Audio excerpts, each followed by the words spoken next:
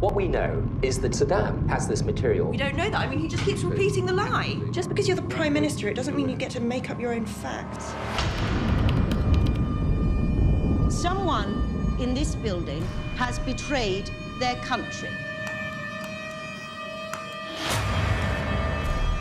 If you are found to have withheld information, you will be charged with a breach of the Official Secrets Act.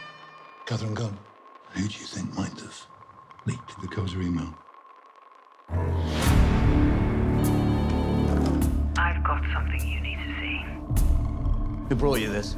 Friend? Be careful.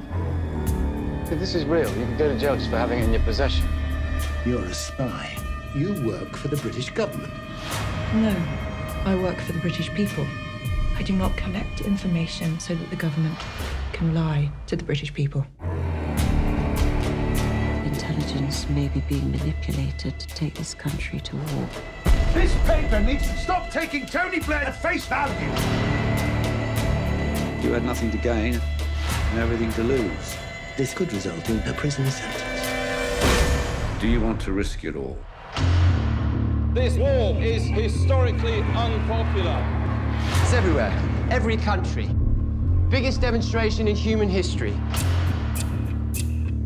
If we do not go public, We would be conceding that no one can ever tell the people when their government is lying. What he did, it was extraordinary.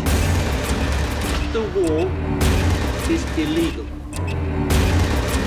The public is entitled to know why. My motive was to stop a war and save lives. I have to tell the truth.